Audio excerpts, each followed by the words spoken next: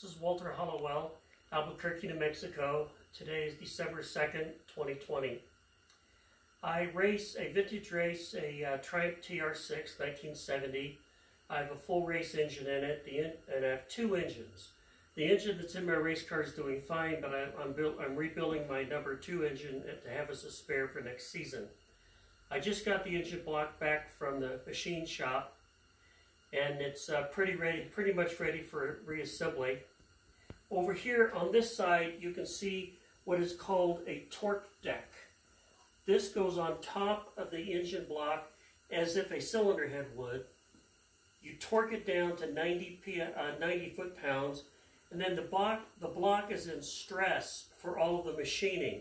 So the cylinder bores have gone out to 60 thousandths over, and it's been line bored, and new camshaft bearings have been installed, all while the block was under stress with the torque block. So this machine is about ready to install.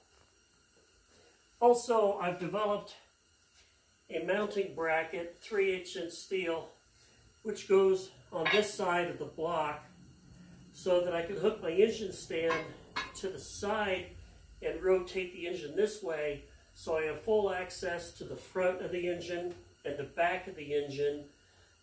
Instead of the engine stand going to the back of the block, now it goes to the side. It's a little more effective.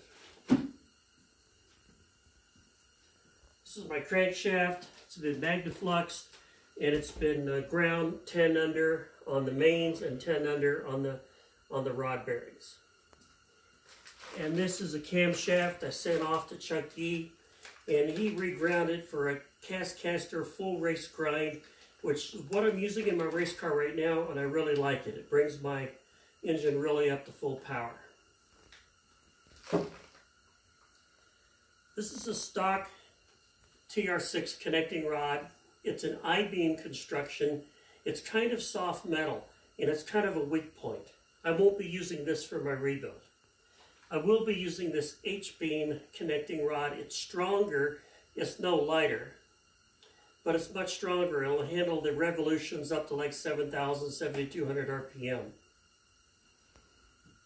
My 60 over pistons are forged aluminum, and I have them Teflon coated on the sides and ceramic coated on the top.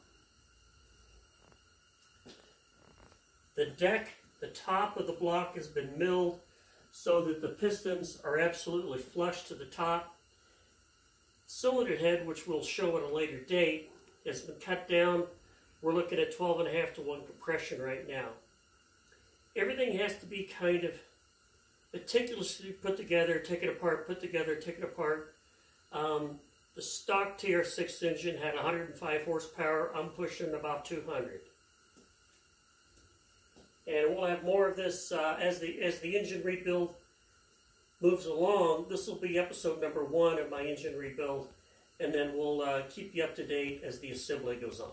This is Walter Hollowell in Albuquerque.